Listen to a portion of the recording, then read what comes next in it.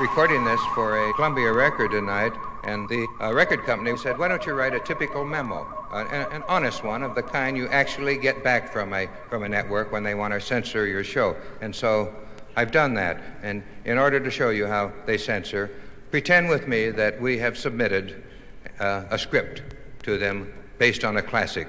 In fact, let's choose the best-selling book of all time. Here is exactly the kind of memo we'd get back. Gentlemen, reference your script, the Bible. We are concerned with the story's preoccupation with violence, sex, nudity, and other television code violations. We are particularly concerned over your story protagonist, God, who seems to us completely unmotivated and rather bloodthirsty. Also, this principal character, as presently written, seems to us highly prejudiced in the favor of a single tribe. We remind you that the television code requires equal treatment of blacks, Asians, Chicanos, American Indians, and other minority groups. Exactly as it would come, so help me. We are equally concerned with the characterization of the principal character's son, who is portrayed in wildly inflammatory, revolutionary conduct, which appears to ridicule wealth, banking and loan advertisers, and the American way of life.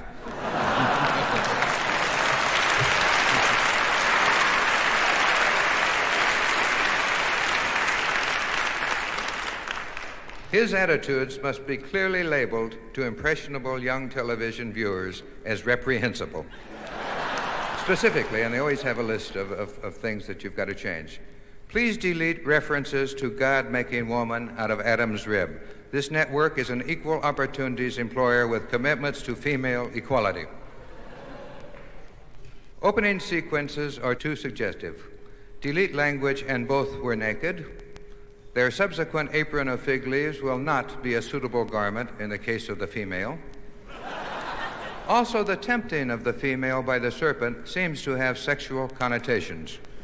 Recommend serpent be substituted with frog or badger.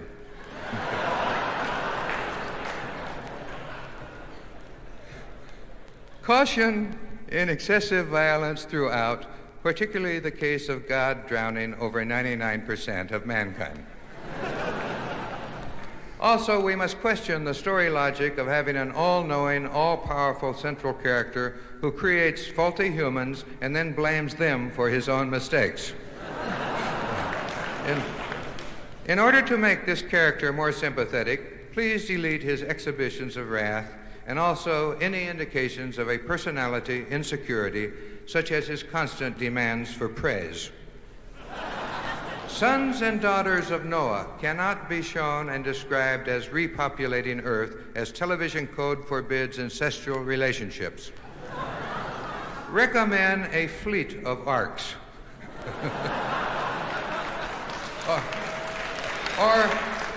or perhaps strong swimmers from other families can be saved. Delete continual references to virgins. Such description of the character Mary is acceptable as a story point, but only if it is clearly indicated that her relationship with main character is totally platonic. Otherwise, a marriage ceremony must be indicated. Specifics in the portrayal of their son: he cannot be shown as practicing medicine without a license.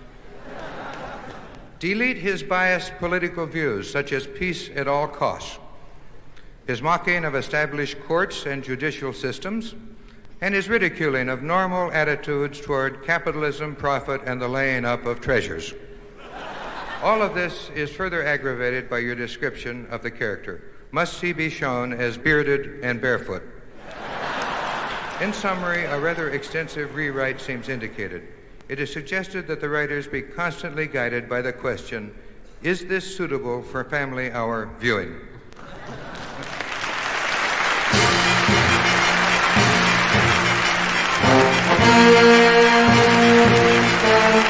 Thank you.